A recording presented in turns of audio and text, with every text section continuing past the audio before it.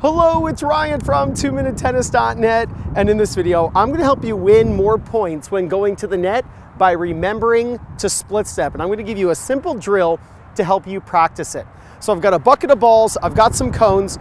These two cones are where I'm going to split step.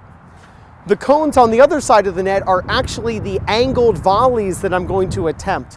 And I've got a bucket of balls here where I'm going to self-feed some shots. So if I hit an approach shot to the right corner of the court, whenever you go forward to the net, you want to follow your shot. It's what I call shadowing, like you're going to follow the ball wherever it goes. So if I hit the ball to the right, then I'm going to follow it to the right. And I want to split step as my opponent is hitting the ball. Specifically, you want to be in the air actually as your opponent hits, but you want to split step as your opponent is hitting the ball. You want to also face your opponent. You don't want to be facing forward and your opponent's over there. You want to have your body turned towards your opponent, but you want to split step and you want to be bisecting the down the line and the cross court passing shot.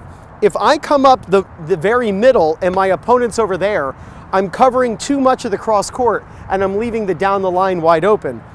When you draw it on a piece of paper, you can see how I'm actually bisecting where my opponent is hitting cross court and down the line by being on this side. If I had hit the approach shot to this corner, then I'm coming to here. Now, these cones are in the service box on the other side of the net, and they're short angled, right? So if I come here, right, I hit the approach shot to the right corner, I split step as my opponent hits. Let's say they try a down the line passing shot. Well, I'm gonna hit short into that service box, and my goal is to hit the ball short and make it leave the court using the sideline. And I can do the same thing with my backhand volley. I'm gonna aim that direction, I can hit it away from my opponent, and I'm just gonna win the point by hitting it off the court. So I'm just gonna get my bucket of balls, I'm gonna grab two tennis balls, I'm gonna hit an approach shot and a volley. So I'll follow my shot up to the left, I'm gonna split, and then self-feed a volley into the open court. Approach to the right, split, we'll do a volley. Little things like this make a world of difference, drills like this. I'm hitting two shots right now, but there's three ideas I have to remember. There's the shot itself. Well, can I hit it in? There we go. There's the shot itself, there's the split step, and then there's the volley. Think of the shots as bricks, and think of the split step as the mortar between the bricks. If you don't have mortar, you know, the stuff that goes between the bricks, then don't start building a brick house if you don't have the mortar, right? So people think of it as, oh, in order to go to the net, you need an approach shot and you need a volley. No, you need an approach shot, a split step, and a volley. Just like the bricks are brick, mortar, brick. There's that little space in between that is just as important as the bricks themselves. You can do this with a backhand. I'll hit a slice approach shot up the line. I split, and then I'll self-feed a volley into the open court.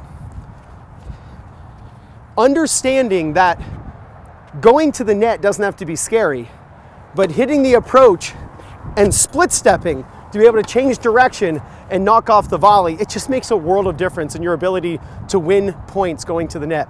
Look, you can't beat the opponents you're struggling with currently by staying behind the baseline all day.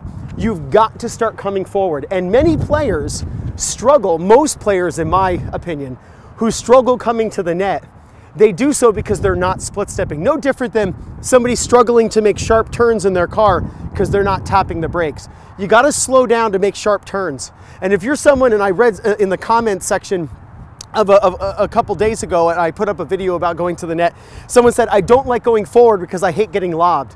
Players who go forward and hate getting lobbed is because they're running forward and they watch the lob go up over their head.